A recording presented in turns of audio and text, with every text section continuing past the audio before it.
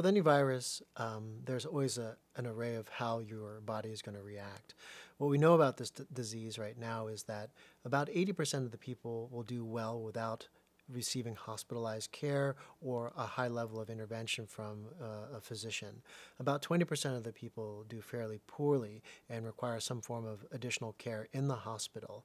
A portion of those people, about 50% of that 20%, do actually require intensive care therapy. And unfortunately, many of those people are on ventilators for life support.